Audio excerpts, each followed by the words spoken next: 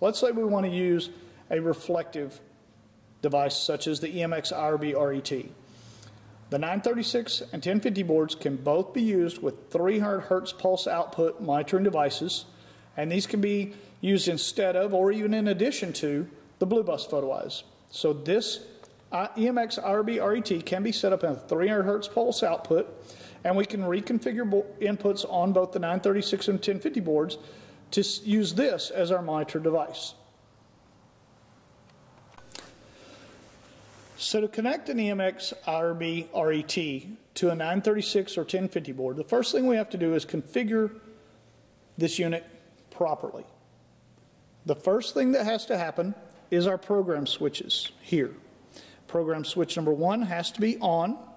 2, 3, and 4 need to be in the down or off position. Then there are 4 jumpers in this unit. All 4 of the jumpers, there's a jumper here, and there's 2 more jumpers underneath this upper circuit board here. All 4 of these jumpers need to be on the left hand and center pin. So the 2 jumpers behind this board are actually configured this way from the factory, but this jumper here and this jumper here, if you see, we can actually remove this jumper, and there's 3 pins there. We need to make sure that this jumper is on the left hand pin and the center pin on both this jumper and here. Then it's going to be a 4-wire connection. We are not using the relay output of this photo eye.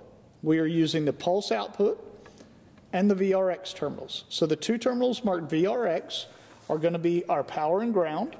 As you can see here, we have a black wire to one side of the VRX, a red wire to the other side, and then we have a blue and white wires to our VRX terminals. So this is the proper configuration for an EMX IRB-RET to either a 936 or a 1050 board to use this device as a 300 Hz pulse monitor device. Again, program switch number 1 on, 2, 3, and 4 off. All 4 of our jumpers on the left-hand pin and the center pin. And then 4-wire connection, 2 wires to VRX, and the 2 wires to the pulse output terminals. We are not using the relay.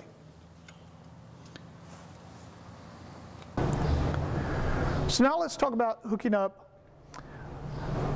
an EMX IRB-RET with a 300 Hz pulse output to a 936 board in lieu of the blue bus photo eyes that came with the system. So normally we just hook our blue bus photo eyes up here, but again, those are a through beam photo eye, and sometimes it's just not practical or cost effective to cross the driveway with wires if we're putting a photo eye across the driveway.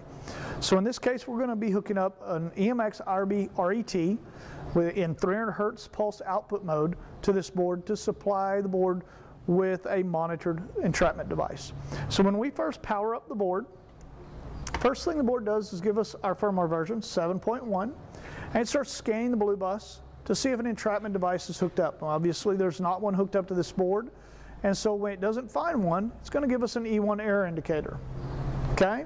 E1 error indicator means that no monitored entrapment device was found. So we've got an EMX IRB-RET already set up, it's already wired. We've got 2 wires from VRX and 2 wires from ENC ready to connect to this board. We've got program switch number 1 on, 2, 3, and 4 off inside the photo eye, and all of our jumpers set to the left side and the center terminal just like we had it when we hooked up to the 1050 board. So now our 2 wires from VRX can connect on the right hand side of the board to 24 volts and ground. Now 24 volts and ground is going to supply power to this photo eye anytime the board is awake. Now when the board goes into standby mode, it's going to turn this power off. So it's going to turn the photo eye off so that the photo eye is not burning power all the time. So this is really conducive to a solar application. Then our 2 wires from E and C are going to connect to one of our 2 auxiliary inputs here, either auxiliary input number 1 or auxiliary input number 2 and ground. Now I've chosen to use auxiliary input number 2. So I've got my wires from E and C. The wire from E goes to ground, the wire from C goes to my input, and I've connected them, and now I've got a dimly lit red light right there indicating that I've got a 300 Hz pulse output from this photo eye. So when my photo eye is aligned, I'll get a dimly lit red light right there, and when I break the beam, that light goes away. So now I know that my photo eye is powered up and working. and ready to go. Now the next thing I have to do is I have to tell the board that this input is now a 300 hertz pulse input. By default, this middle terminal here, this input, and this middle terminal here are both step-by-step inputs. Open the gate, stop the gate, close the gate, step by step. So to change the designation of this input, I press Options. Then I'm going to scroll down to P1. P1 is going to be this input number here. If I wanted to change it, here's where I could change the designation of this input. But I'm not using that one. I'm using input number 2. So I'm going to go on down to P2 and press OK. So the default on this input is 0, step by step. To change that, I just scroll up or down to choose 0, 1, or 2. So 0 is step by step. 1 is a monitored closing input. 2 is a monitored opening input. So I'm going to change it to 1 and press OK. All right, so that's how I set input number 2 to a monitored input now. So now if I power the board back down and power it back up, it's once again going to scan the blue bus. When it doesn't see anything there, it's going to look for P1 or P2 to see if one of those is a monitored input. Now, if it gives me an E1 error, all I have to do is press and release the Learn button again, and it'll rescan that blue bus again. But in this case, you see that it found that monitor device, and now it says LR. LR is blinking, meaning that I'm ready to begin learning. So now I'm going to press and hold open. I'll be able to open my gate, and press and hold close. It's going to close my gate. And I've got my limits already adjusted. I'm going to go ahead and press and hold the Learn button until LR goes solid. About 5 seconds. And once LR is solid and my motor's wired properly, my limits are set, my monitor entrapment device is working as we see it is. Now I'm ready to learn. I'm going to press OK and let the board begin learning. It's going to do a short opening cycle, and it's going to give me an E2 error message. The reason it gave me an E2 error message on this board is because I don't have a gate connected to this motor, and the board isn't seeing enough load on the motor for it to actually think that there's a motor connected. So I'm going to just load this motor a little bit this time. So we're going to relearn it. Press and hold the Learn button.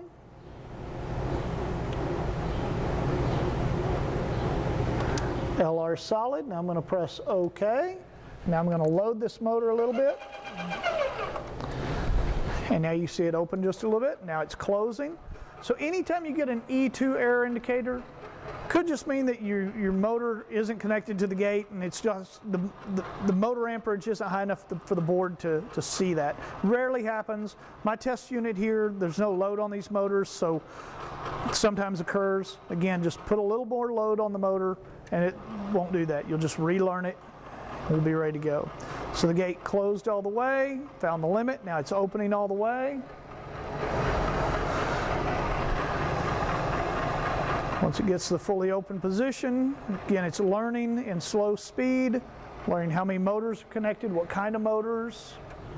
Now it's going to close, and you'll see as it's closing it's counting down from 100 down to 0. Once it gets to 0, we're learned.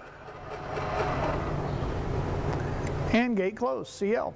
So now if I press and release the open button, the gate's going to begin opening. Again, my 300 hertz pulse input right there. You see if I break the beam as it's opening, nothing happens because I've set this as a closing monitored input. So when the gate gets open, it says gate open. Okay, I'm going to go ahead and turn on our timer to close real quick. Auto close is currently set for 0. I'm going to change that to 5 seconds. So now if I hit the open button again, you'll see it starts counting down. If I break the photo beam, the timer close goes back to 5. So each time I break the photo beam, you see my light is going off right here, my monitored input. And it's resetting that timer to close back to 5 seconds. I'm going to go ahead and let it count down and close automatically. It's now closing. If I break that beam, the gate stops and reopens. And it's that easy to connect a 300 hertz pulse output EMX IRB-RET to the 936 board.